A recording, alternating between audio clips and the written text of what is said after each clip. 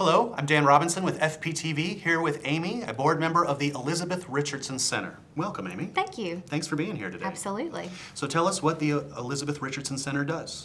Elizabeth Richardson Center enhances the lives of adults and children with disability. What we do is we work with children from birth through pre-kindergarten, and then afterwards, from about the junior year of high school all the way till the end of life, making sure that lives of people with disabilities meet their maximum potential.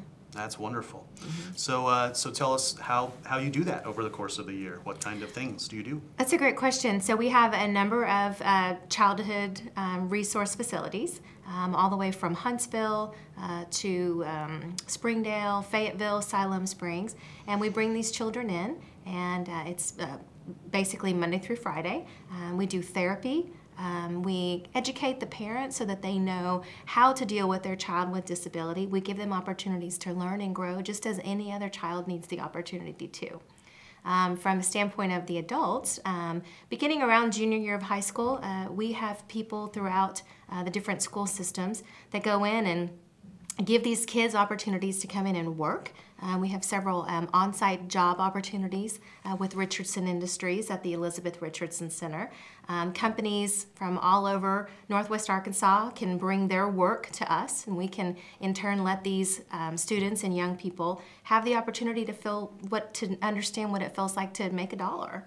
And then we do have support homes where these individuals can actually live in the home. It's a group setting, group environment, so they learn how to socialize. They learn cooking skills, health skills. We have gardens. We have action clubs where they can be a part of volleyball and softball organizations. They take field trips. It's a pretty rock star organization if you're a certain age, because they are busy, busy people.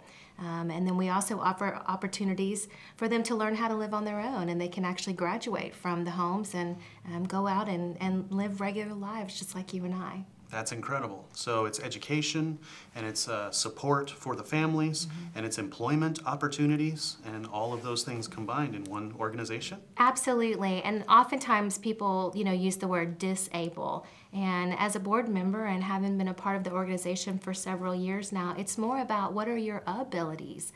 Don't focus on the disability, but it's more so, let us help you find what your abilities are. That's wonderful. So how can the community support the Elizabeth Richardson Center? That's a great question. So one of the things is we need more and more companies to send us piecework. One of the examples I can use is Walmart. We have done their rollback numbers for several years now. They send us the numbers, and our team at the Richardson Industry, our clients, they'll come in and they set up a manufacturing environment where they're peeling the numbers apart, putting them in sequential order, and sending them back out to stores all over the United States.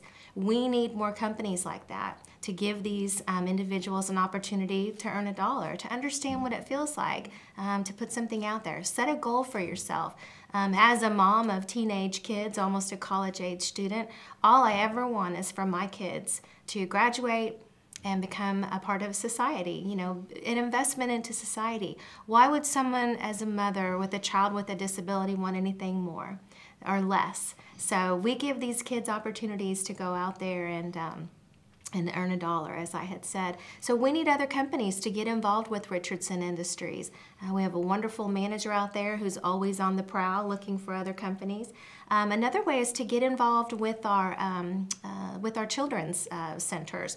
Many of the civic leagues come in and do Christmas parties for our kids, but that's not enough. Why not come in and be a volunteer with us?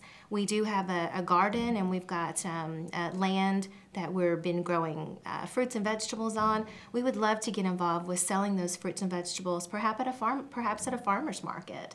And then also from the Action Club. We would love to have organizations help us with donations of T-shirts, and get these young adults and kids out there. Let's get some branding information. Let people know who we are and what we do.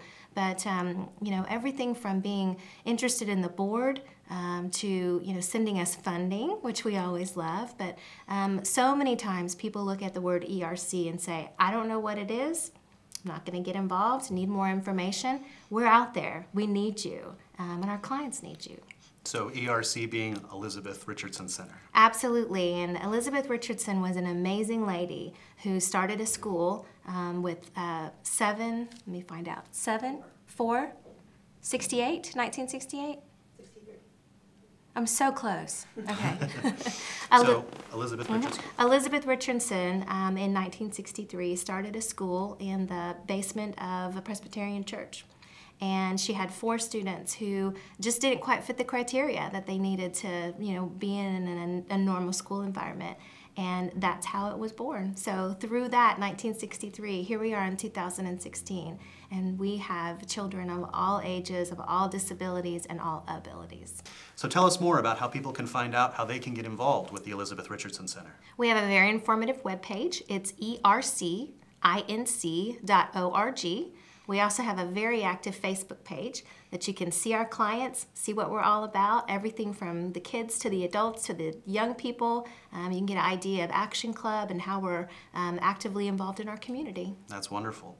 Thank you very much for the work you're doing for the community, and thank you very much for sharing with us today at FPTV. Thanks for putting the word out. It's a wonderful organization I'm proud to be a part of.